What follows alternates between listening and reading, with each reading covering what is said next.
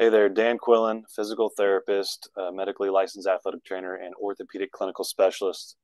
And I am excited here today. I've had lots of patients asking me questions about nutrition constantly, and I finally reached out to somebody and thought I'd give it a whirl here doing an interview. I have on here Kylie Keller, who has a master's in science. She's a registered dietitian and a licensed dietitian, but I'm going to let her tell you what that means exactly. Go ahead, Kylie. Yeah. Well, thanks for having me. As Dan said, my name is Kylie Keller. I am a registered dietitian. I currently work at Hayes Medical Center as a clinical dietitian, but I also own K Squared Performance Nutrition. So a little bit about myself. Went to school at K-State. I've always been into athletics. I did athletics all through high school, did it in college, and it's kind of how I know Dan through his wife. We were on the rowing team together at K-State. But when I graduated from K-State with my degree in dietetics, it was essentially you were going to be a clinical dietitian, you would work in food service, or you would work in community. So I just thought I was going to be a clinical dietitian for the rest of my life. And then sports nutrition started to become a bigger thing, was on the rise. And K-State actually hired their first full-time nutrition person. And so I got in contact with him and was fortunate that I was able to be a grad assistant at K-State. So I left my clinical job at the time and went back to school to get my master's while also working as a grad assistant.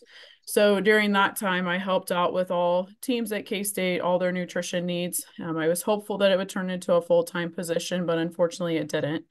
So from there, I managed where all the student athletes ate. We called it Performance Table. It's essentially a student athlete cafeteria, but I managed that solely for 3 years. And then for the last 3.5, 4 years I was there, I did that. And I was also the team dietitian for volleyball, baseball, and rowing. So I handled all of their individual nutrition needs, their pre and post game meals, helped with road travel.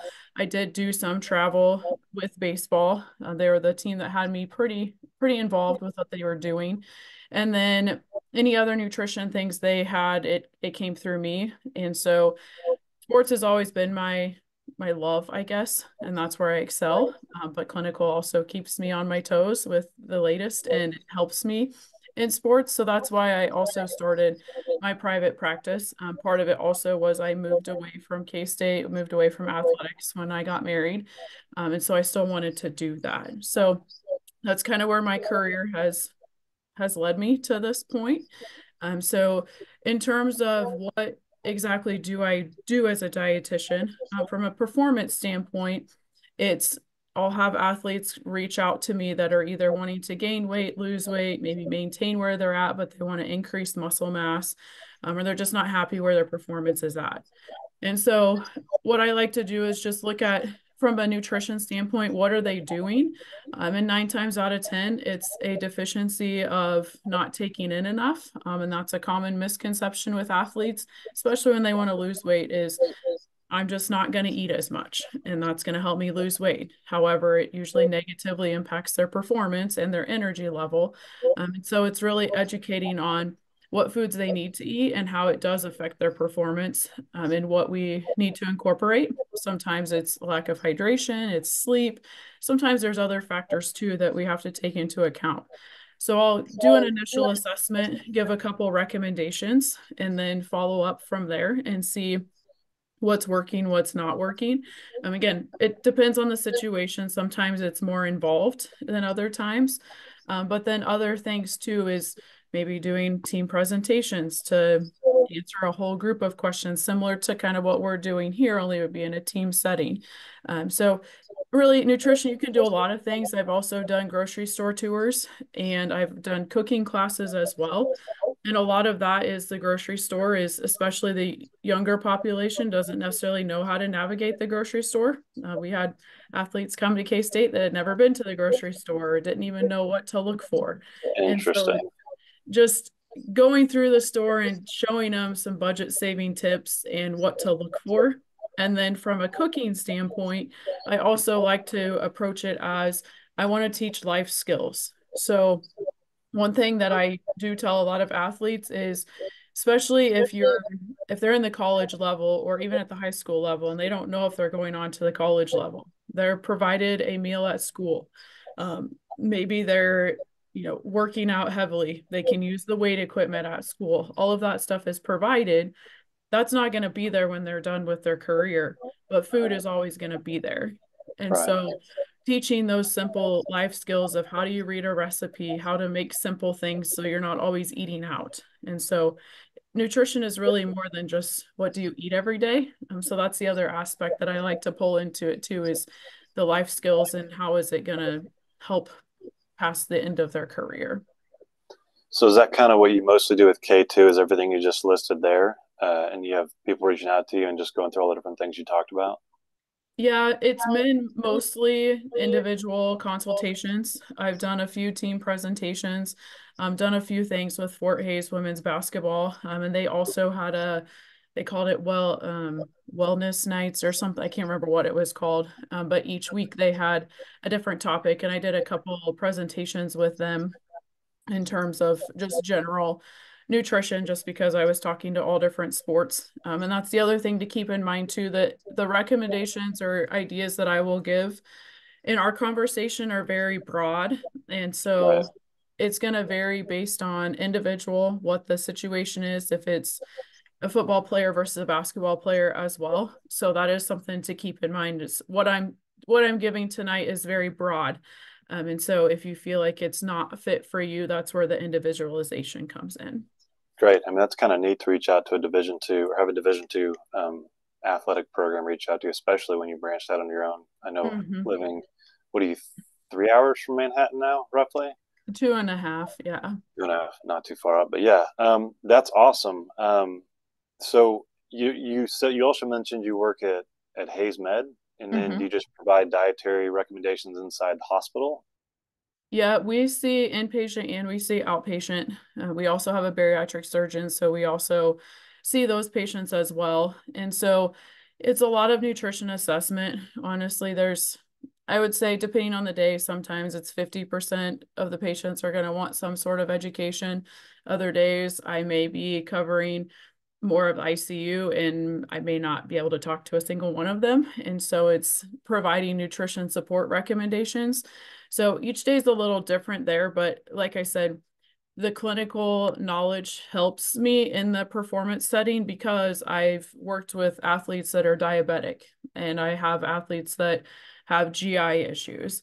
And without the clinical experience, it's hard to really help those athletes the best that you can because we don't have that knowledge. I mean, I'm kind of hearing it's like I tell people out here in rural Kansas because my clinic's in Great Bend, Kansas, and which is the middle of nowhere, and doctors are like, "Oh, what do you specialize in?" And you're like, "Everything," and so you kind of get stuck with this avenue of managing and dealing with everything, and it's Mhm. exciting to hear another medical professional dealing with that because it's like the next text message or phone call could be totally off kilter. And I think I don't know, after about 5 or 6 years, I started being better at answering questions and dealing with it. And it sounds like you're deep into that and figuring all that out. That's awesome. Yep. Yep. It's something different all the time. Well, I tried to get a list of stuff together. I had some patients give me some input.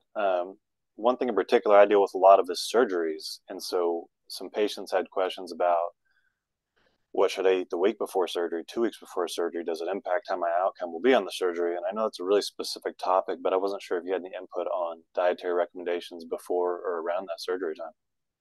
Yeah. So depending on if it's a planned surgery versus it's an injury, one thing I would suggest is if it's an injury, and you're going to have surgery, as soon as you can, right after injury occurs, I would suggest incorporating some omega 3s. So like adding in more salmon, avocados, walnuts, flaxseed, chia seeds. If you don't like any of those foods, it's okay to do the fish oil as well. But those are all shown to help decrease inflammation. So again, depending on the extent of the injury, obviously inflammation usually has to exit the body before surgery can be performed. So that is something that can help, is to start incorporating those. The other thing too, regardless of planned or unplanned surgery, is your energy needs actually increase when your body is in the injured state. So that is another common misconception, is I'm having surgery, I can't eat as much. So I'm just going to eat very little, I'm going to skip meals, and that's actually the opposite of what you want. So when your body is in that injured state, or even right after surgery, our energy needs increase because our body is trying to reproduce, our body is trying to recover. So if you're someone that you don't have a very well balanced intake, I encourage you to start increasing fruit and vegetable intake, as well as looking at, are my protein sources lean, or am I doing something that's more fatty? Do we do a lot of fried foods versus grilled, baked, or broiled? And then trying to add in whole grains as well. So the whole grains are also going to give some fiber, which is good for heart health and GI health as well. But if you can if you can start doing a good balanced intake, aiming for 3 meals a day, that would be ideal to help prepare you for surgery as best that you can. As far as, like a week out, 1 day out, there's not really going to be a difference there in terms of what that looks like. It's just, can you get a good balance and can you get a good variety leading up to surgery so that your body has already got a little bit of a jump start in making sure that you're providing what it needs for your body to heal.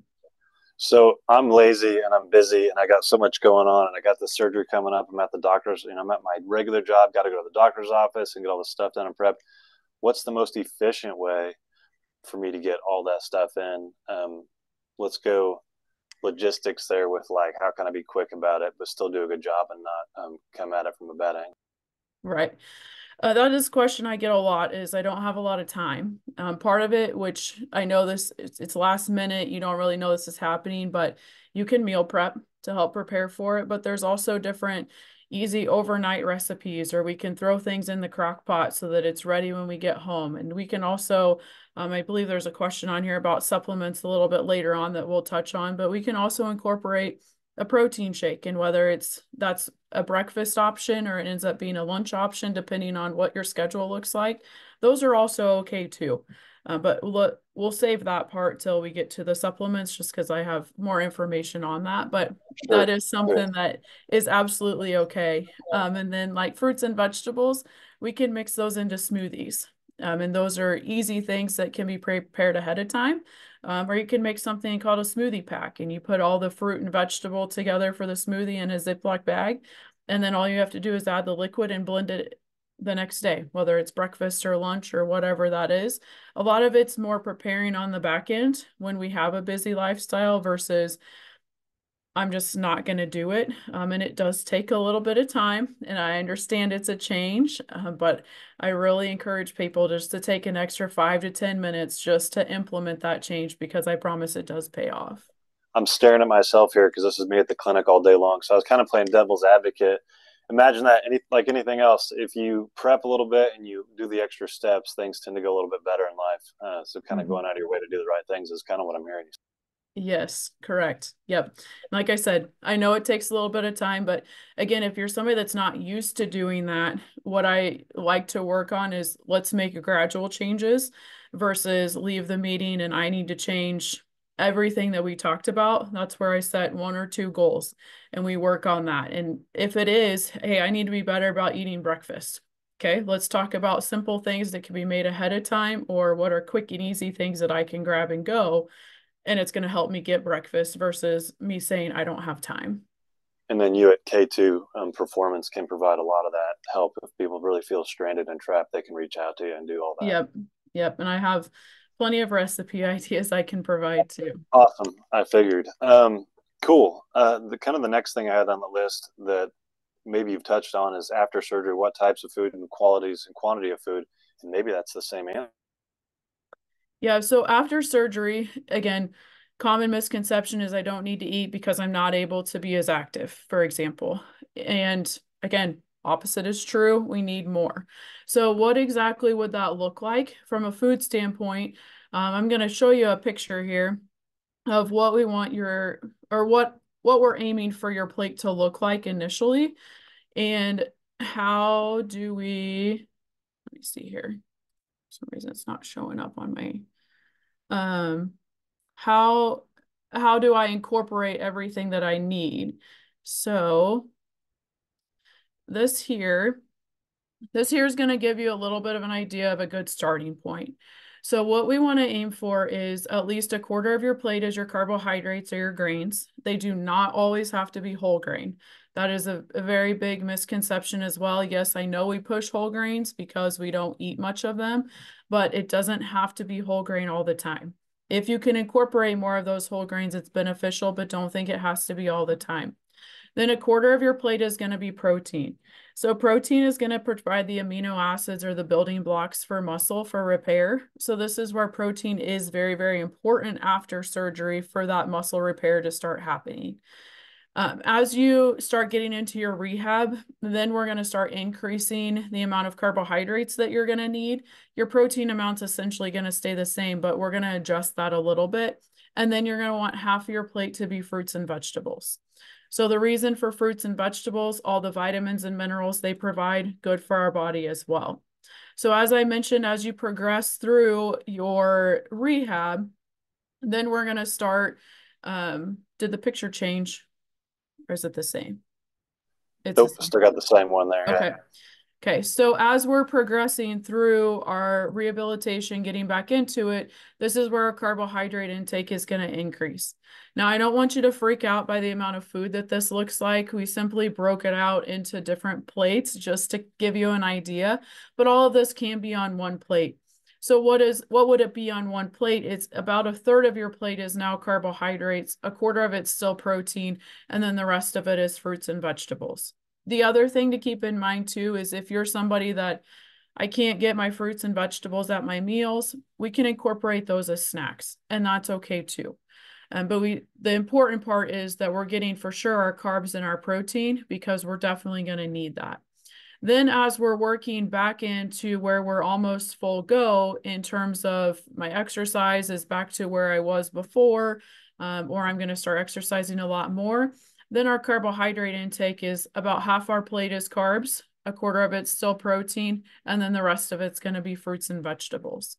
So the other thing after surgery that I've done in the athletic setting is the fish oil supplementation, as well as using either Juven or you could do arginine. So that's going to be the main amino acid that is important for healing, especially wound healing.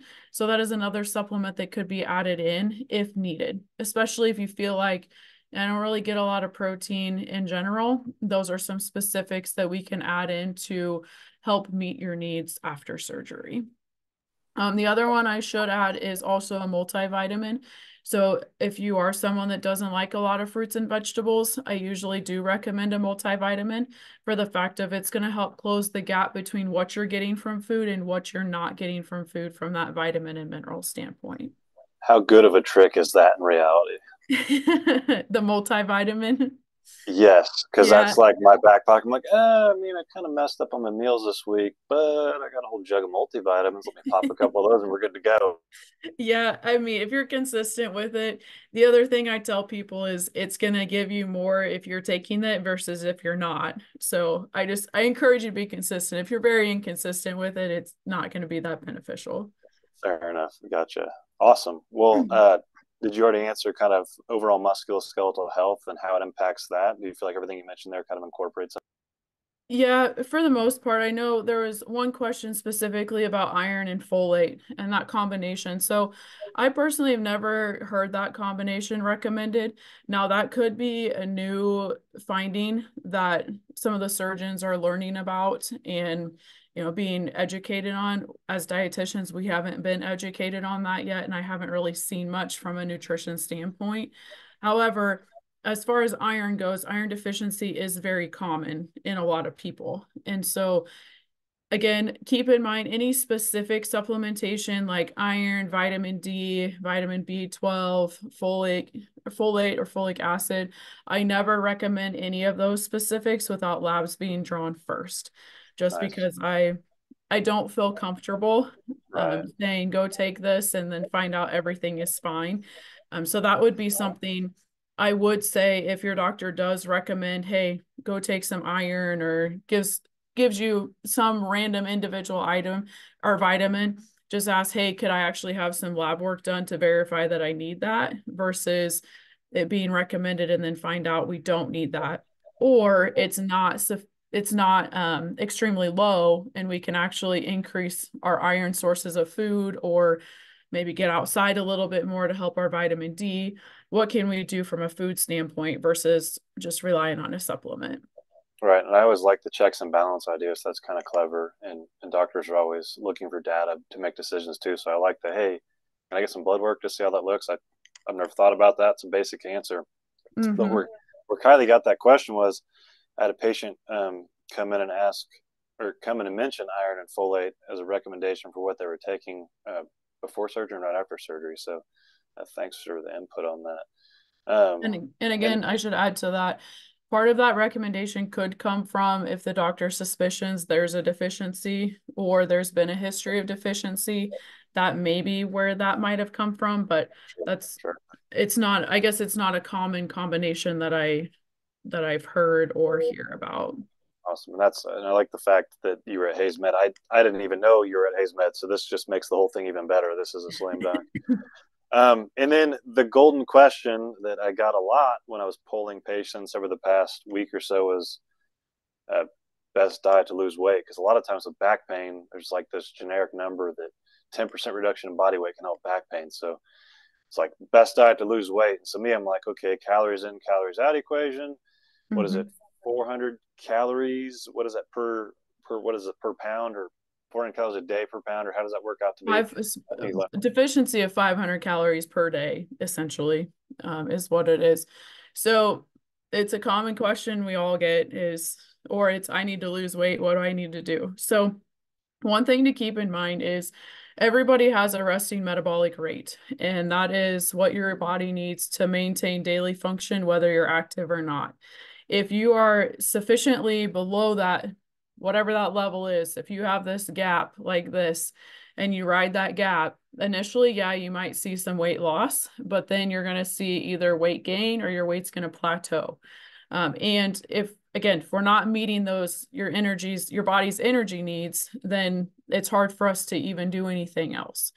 So the best thing that I recommend people do to start with is going back to that very first plate that I showed you of a quarter of your plate is carbohydrates, a quarter is protein, and then half of it is fruits and vegetables, aiming for 3 meals a day. The other thing too is look at your serving plates. Do you have a really big plate? Because I know some dinner plates are very big now. Do you have a regular 12-inch plate like we normally had in the past? And then also, is there that little lip or that little ring around your plate? When you're filling your plate, aim to fill that inner ring. Don't fill clear to the edge of your plate. But also, if you're a family that likes to sit down and you do family style and everything's on the table, maybe try and leave things on the counter and then go sit down and eat your meal versus everything sitting right there in front of you. Or maybe looking at your serving utensil sizes. Is it a really large spoon that you don't need? Because it's all about perception. And going back to the bigger plates, if we have a bigger plate, research has shown we're going to give ourselves more food. Because if we're not filling our plate, to us from a perception standpoint, is we don't have enough food. The other thing is listen to your body. So when you're eating that plate, you have your carbs, your protein, your fruits and vegetables, slow down and listen to your body. And when you're full, stop eating and give yourself 5 to 10 minutes to let that food digest. If you're still hungry after 5 minutes, take a few more bites and maybe eat more fruits and vegetables versus going for the carbohydrate. But really listen to your body and don't just eat until it's gone, because I've always been taught I have to clean my plate is what I hear a lot, but more, okay, I'm full. I'm realizing I don't need as much as what I thought I did. And then So go ahead. so you're not aiming for that 500 calorie deficit a day. You're aiming for habits, and then those habits typically translate into success. Is that kind of what you're? Correct. Correct. So I am very much a person of, I do not give out calorie levels hardly ever unless somebody is just very adamant, because one negative with calorie levels is if it's a very type A person and I say you need 1,850 calories a day, and one day you're right on, the next day maybe it's 1,600, another day you're at 2,000, then it becomes a numbers game, and then it becomes stressful. Stress leads to weight gain versus weight loss. And so then it becomes a vicious cycle and can honestly lead to some very disordered eating habits. The other thing too is quality versus quantity. So I could say, hey, aim for 500 calories at a meal. Well, 500 calories might be a cheeseburger and a small fry versus 500 calories could be two chicken breasts, a baked potato, a large salad, plus having a couple cocktails and some fruit. You And seriously so know that off the top of your head? Is that about right? I don't know. Oh, That one's I completely was like, man, that's accurate. Okay, that's good. it would be pretty close to accurate though. And so that's the other thing too is quality versus quantity of what those calories look like. So really sit back and look at what is my lifestyle? How often am I eating out? Am I eating fruits and vegetables? Am I eating out of boredom when I get home in the evening? That's what I hear from a lot of people too is, well, I get home from work, I'm tired. I don't really want to do anything, or I work out in the evening, I go home and then I sit down and I have a bag of chips or crackers or the snacks that we have or like candy or more junk food type items. So could we maybe put some fruits and vegetables out or think about how is your refrigerator arranged? And when you open your refrigerator when we're hungry, our eyes are going to go directly to the first thing we see and, oh, that looks good. Maybe you had a dessert left over. I'm going to have some more dessert. Okay. How about we put the fruits and vegetables in that spot and we retrain our brain for what we want when we're hungry? So really, what's the best equation for weight loss? It's first is looking at our lifestyle and what is my nutrition and do I even focus on my nutrition? But then second is I need to make sure I'm giving my body what it needs to even maintain its daily function before I can really focus on how do I adjust that to make weight changes. Nice. Once again, simplicity is better. Then you're not worried about tracking stuff down. I feel like you got a basic equation in front of you that doesn't require a lot of um, anxiety and stress and counting, and then allows you to tackle it with multiple colors and shopping from the edge of the store versus the middle and just taking those basics.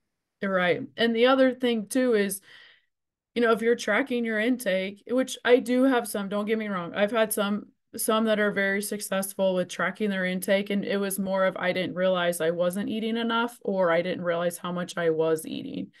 It's the Lose It app is the one that I've had the most success with that people have used. And a lot of people just tell me I had no idea what was in what I'm eating from like a fat standpoint, or it didn't have as much protein as they thought. And so it was more of an eye opener that way versus them actually looking at their calorie intake. So that is definitely an option too. But the other thing that I like to talk to people about is the changes that we're trying to make are going to be lifestyle. So it's going to be lifelong versus I want to lose this weight and you focus on it for 6 months and make sacrifices, make changes for a short time. And then after that 6 months, well, I'm done with that. And then the weight comes back. Being well versus being in a phase and cycle. I like that. I preach that all the time. People come in and Mhm. say, "Don't worry about being on a fad. Worry about being well, and everything else should come along." Yes. Yes, exactly. Awesome.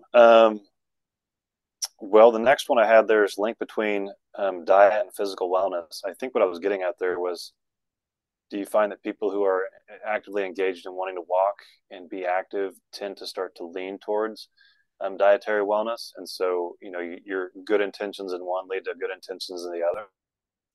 Absolutely. And I think the biggest thing that a lot of people don't realize is, right now I may have a type 2 diabetic come in and hey, I need to make some changes. They finally decided I really need to get this under control.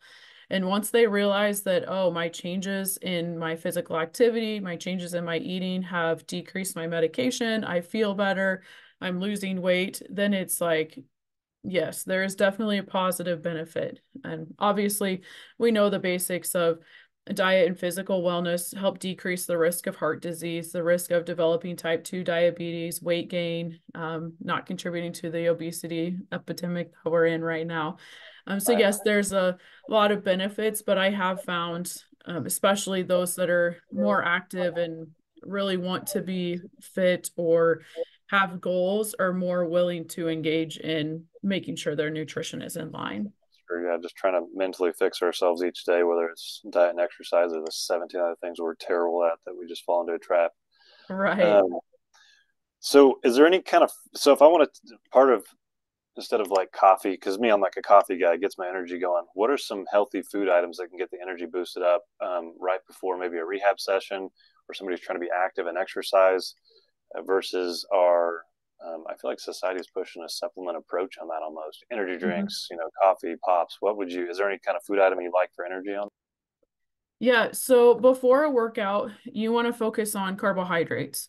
So carbohydrates are our main energy source for our brain and our body. And we can honestly aim for simple carbs at that point in time. So that could be if you're an athlete and you're into some of the athlete line, like the Gatorade Chews, there's the Honey Stinger products, Honey Stinger Chews or Honey Stinger waffles. Definitely fan favorite of the waffles, specifically the honey ones. But there's also Cliff Blocks, but you could also buy like Welch's Fruit Snacks or Mott's Fruit Snacks. Gonna do the same thing as the chews. How If you're much? Like two packages, one package? I mean, Yeah, so it depends on the product. Like the Cliff Blocks, I want to say no more than three or four. They're a little bit dense. I wouldn't say denser. They're just bigger, and you don't need the whole. They come in a tube. You don't need the whole tube. The Honey Stinger chews come in a pack of, I want to say there's like 15 chews in there, and I would suggest three or four to start with. Sometimes five or six, depending on your size. Now, if I'm working with like a football player, yeah, I'm going to tell him go ahead and eat half that pack to start with. Don't eat the whole thing. And then Gatorade chews the same thing. Even baseball players that wanted them, I told them, hey, start with three or four. Don't eat the whole thing at once. Now, another option too is you could do 4 ounces of like Gatorade or Powerade. Yes, there's some sugars there, but you're wanting the carbohydrates. You're wanting that for your body because that's going to help you. That's going to give you that energy. Other options, I mean, if you want to do like a half a piece of fruit or like a banana, or you could do just some apple, or another easy thing is the little individual fruit cups, like the mandarin oranges, the peaches, the pears, something simple like that. Um, or a piece of toast if it's in the morning, just something that's going to be easily digested in your body. If you're someone that's very nervous before your workout, and you don't really feel like you can eat a lot, I tend to go towards, okay, let's drink like 4 ounces of a sports drink or get something in your body just so you're not going into it on an empty stomach. nice. I like all that. That's simple. I running track at Emporia State. I constantly felt like I was going to puke, and so I can blame and attribute things, but it's like, man, I just never did any of that. So it'd have been nice to see if I could have shaved a Yes. quarter second off or half second off a race there Yes. with that. The other golden question: how much water should we be drinking? I feel like that's all over Google, but I've never asked somebody with a degree, and I'm all about asking people with degrees. So what about water intake? Water intake, general rule of thumb, half your body weight in fluid ounces. So just a easy calculation. If you're a 200-pound person, you want to aim for 100 ounces of fluid. Now, it might sound like a lot, and I get that. But any fluid you take in, so whether it's milk, juice, coffee, tea, water, anything you drink from a fluid standpoint is going to go towards that total ounces per day. The other thing too is fruits and vegetables are going to break down to water in our body. So if you're eating like a cup of fruit, cup of vegetables at a meal, it's going to break down to about 2 to 3 ounces of fluid. So if you really want to get technical about calculating every little thing that you take in from a fluid standpoint, you can count that as well. But like I said, general rule of thumb, half your body weight in fluid ounces is what you're aiming for. So has Stanley released a 100 fluid ounce mug yet? So I I feel like haven't the seen market's one. there. You can rename it. Yeah, I don't know what you can name, but yeah, the 100 ounce Stanley Cup Yeah, to I drag know. all the fitness junkie. That'd be an instant sell. I know for sure. That's For funny. sure. Cool. So yeah, big one here: supplements versus actual food, and then I tiered it off to healing the body, and then through some tips and tricks. But you've already crushed all these answers and questions so well. I'm going to let you run with the last tab there. All right, so supplements is a big topic. Unfortunately, supplement world is taking over. And from a nutrition standpoint, it's a little frustrating sometimes because supplements are pushed. And if it's a younger athlete, I found a lot of times of, oh, I want to take this because my idol's taking it, or I follow somebody on social media that's taking it and they look this way. So I want to look like that. First thing to remember with supplements is if you're following somebody that is your idol, nothing wrong with that. Don't have an issue with it.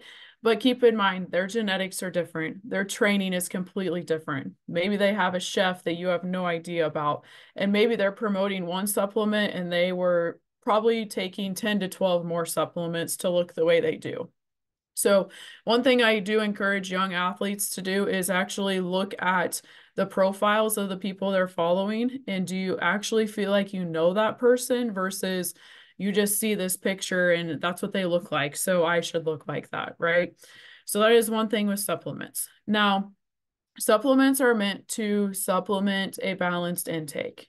So when it comes to supplements, there is a time and place that I will right off the bat say, hey, yeah, let's go ahead and start this versus, hey, I need you to prove to me that your nutrition, your hydration, your sleep, all the components are in line and you're actually doing it before I will let you start taking a supplement. The other thing with supplements, and I'm going to show you some labels here, is you want to make sure that your supplements are third-party tested. So the reason for this is if you do not see one of these three labels, so we have the gold standard banned substance control group, NSF is actually the gold standard for third-party testing, and then informed choice trusted by sport. If you're looking at a supplement, which pro tip, you're not going to find any of these at GNC, so let's just not shop there. But if you do not see any of those labels on your supplement, I strongly discourage you from taking that for the fact of a supplement that's third-party tested has gone through rigorous testing so that what is listed on the label is actually in the supplement What versus percent what? of, if you just guess, what percent of supplements and stuff out there have not been tested? 99%? I would guess probably 80 to 90%. Oh man, that's scary. All right. I didn't mean to throw Given you off topic. I had to ask that. given how many supplements are out there, and I know I don't even know of all the supplements there is or there are, but I want to say probably 80 to 90 haven't been even close to tested.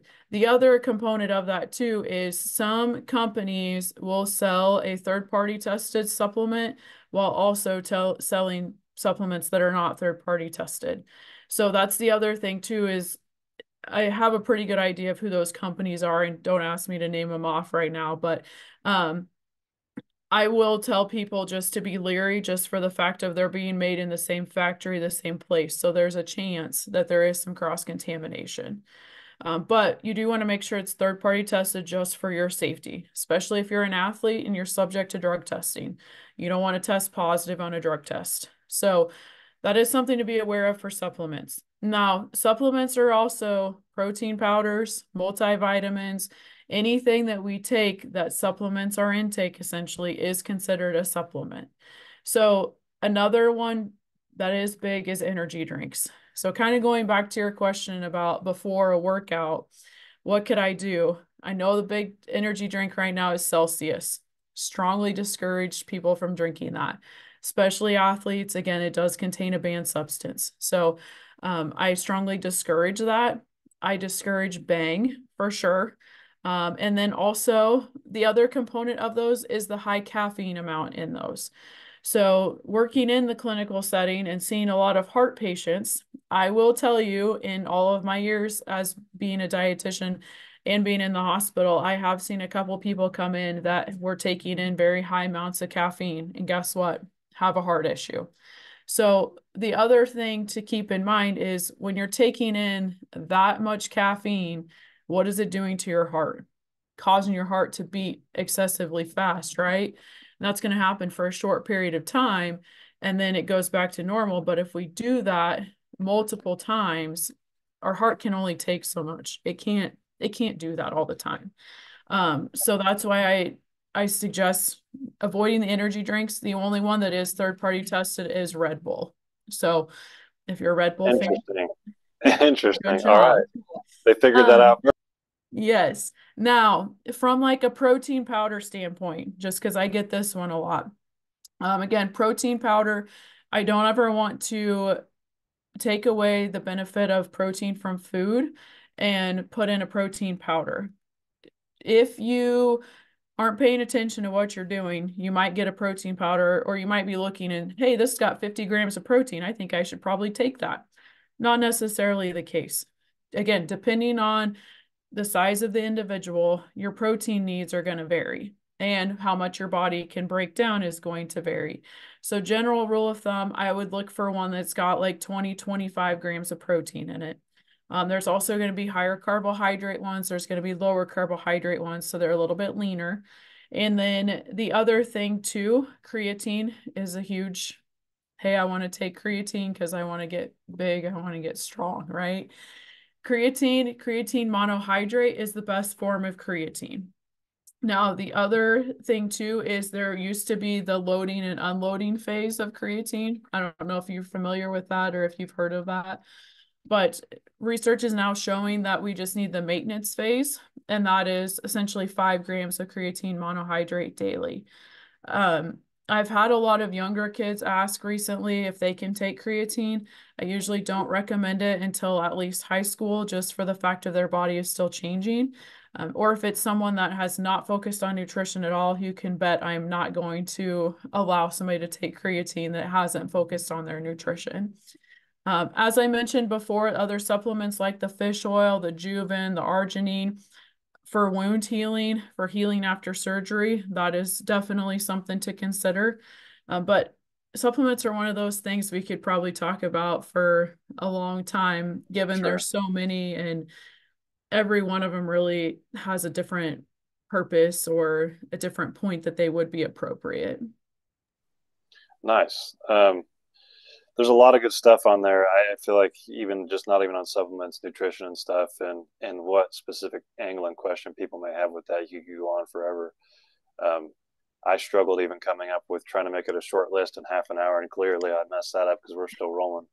Good. No, I think you gave tons of good information. Hopefully, somebody finds help out of this. I know I get these questions all the time, and I feel like I'm educated a little bit better to give people feedback. And then now I'm going to have a better email address, phone number, and website because I'm going to kick them right over to you.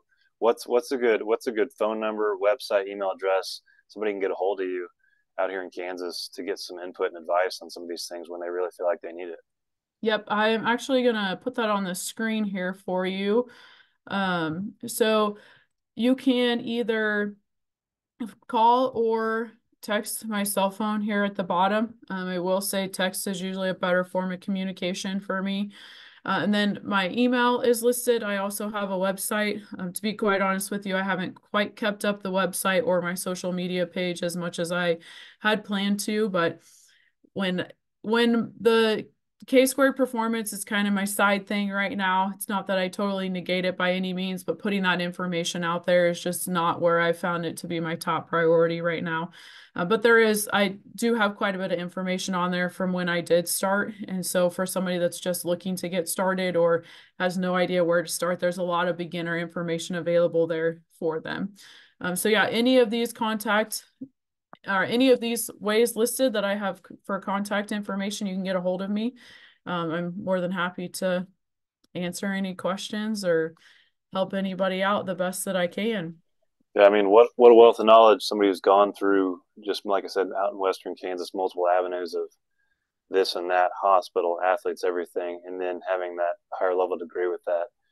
I've found that the more people encourage me to get certifications and stuff, just more knowledge comes with it. And I can tell you ooze it and you love it, and people are going to really benefit from that going on. So I think that's awesome. You're serving us out here in Western Kansas.